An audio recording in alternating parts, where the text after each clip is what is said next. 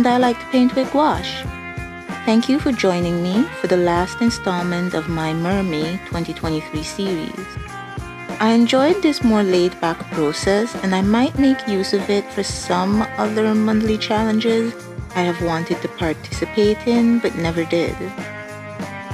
In this week's painting, titled Realization, Sierra has discovered the true nature of the Amethyst Cavern and where its passageways lead.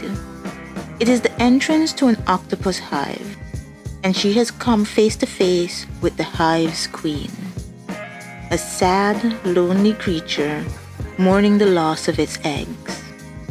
Not yet knowing what she can do, Sierra tries to comfort her.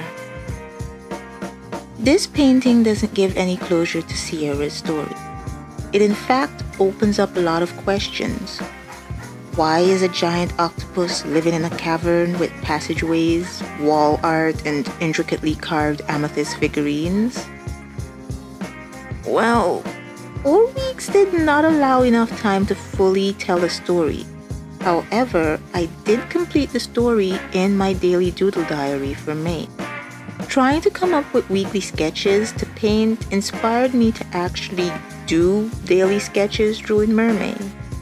It wasn't as laborious as making daily Mermay pieces, as many are just sketches and kinda rough. I'll leave you here, but if you aren't interested in the full story, I will be posting my May daily doodle diary pages next weekend. So if you're interested, I'll meet you there. Thank you for watching, and I'll see you in the next one.